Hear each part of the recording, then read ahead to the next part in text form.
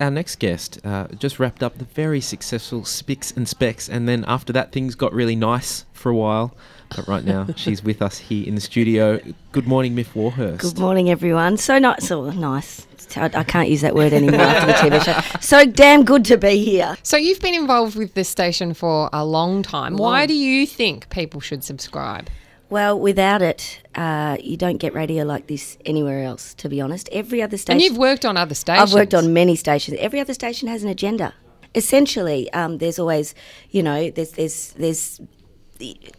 is truly kind of freedom, radio freedom in a sense. And I think that's, especially in this current kind of political climate, it's really important to have something that has a voice like this, and something like Triple R is essential. And musically too, I mean, there's no playlist. No. In essence, people can play what they want if they want. That is a rare luxury in radio world.